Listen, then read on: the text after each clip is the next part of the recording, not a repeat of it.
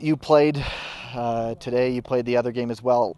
How much more tired were the legs today compared to the first game? Because we hear quite a bit that the altitude can sap a lot out of you. I think this game, the altitude really kicked in and affected us as a team. I mean, in the first game, I played the last 20 and I felt fresh throughout the whole game. And this game, I feel like it just kind of hit us, especially after 4 days of just kind of living in the altitude. Now, I guess it's better to get something like this out of the way as opposed to at the tournament. What do you take from a performance today and a result that you may not have been too pleased with?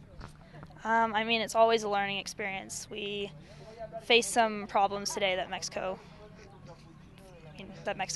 presented to us that we can learn from, and we can definitely try and change the way we play so we can get a better result next time. How excited are you now to get the week off and then come back and it's about that time to go? I'm really excited. I mean, I definitely think we'll learn from this experience and we'll put on a good display when we get to the World Cup. Thanks, Anna.